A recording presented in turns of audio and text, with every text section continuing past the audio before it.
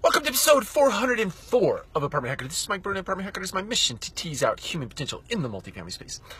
Today I want to talk about a character trait of leadership that is really important. I'm going to refer back to a story that I read in a Stephen Covey book. I can't remember if it was the 7 Habits of Highly Effective People or the 8th Habit, one of those books, but it was an incredibly good point, an analogy that he used that I think is really powerful, and it is this.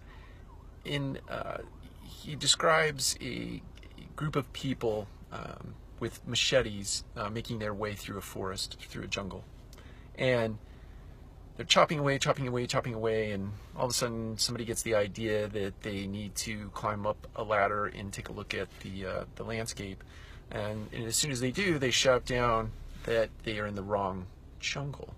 The point being that there was no leader actually getting up above the business.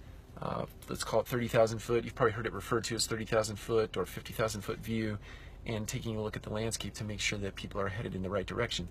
It is incumbent upon you as a leader in the multifamily space in your organization to constantly climb up the ladder. In fact, find yourself an outpost, a permanent kind of stand above the forest that you can look out over the landscape, so you can look 3 months down the road, 6 months down the road, 9 months down the road, years down the road, and make sure that all the people down in the jungle are actually chopping at the right pieces of information, or doing the right things. So climb that ladder and get up and look over the landscape today if you're a leader.